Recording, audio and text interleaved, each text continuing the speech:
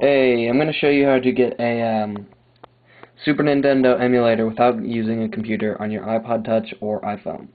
Okay, it's pretty easy. All you go is, first you go to Installer,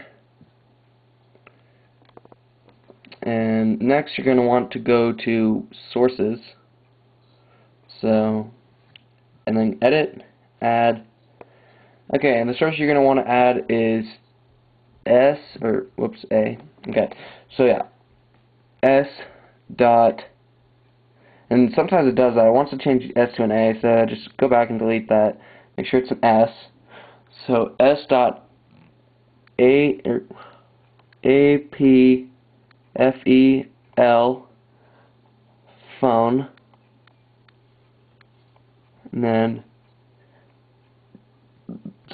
.net. And I already have the source, so I'm not going to add it, but you click OK, and that'll get you that source. So, and click Done, or whatever, and then go into Install, and there should be applephone.net fun, and within that, or it might be in, I'm pretty sure it's in fun, there's a whole bunch of stuff, some NES ROMs, but more importantly, there's a SNES Emulator and some SNES ROMs. I already downloaded them, so they're not here, but I'll show you what they should be called. It should just be called SNES and SNES ROMs Packet. So just download those, and then you should get a little icon. It probably won't look like this unless you have the same theme I do. And then you get quite a few games.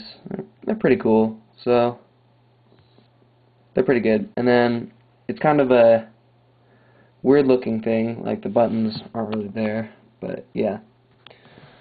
And that's how you do it. So subscribe if you want to, because I'll probably be making more videos like this one.